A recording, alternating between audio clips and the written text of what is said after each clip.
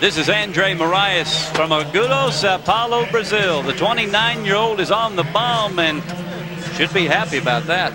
Well, he knows him because he got on him at Phoenix. He rode him for 84.5, but you know, this is a bull that the average score on him is 87, so he can turn back either way.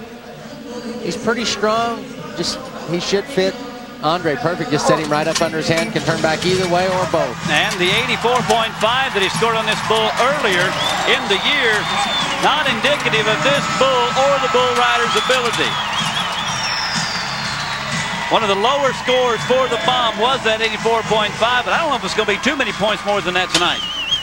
It's going to be right around that. You know, he's going to be 84, 85 most likely, but he makes a good bull ride. He puts two good rides together. Again, like he has all year, makes the championship round. 85.5 for Andre. The bomb, just a real good bull, just turns back to the right into his hand, takes a couple jumps, reverses the spin back to the left, and Andre handles him easy. Two rides for Andre Moraes this weekend means he's going to the championship round. We'll see him later.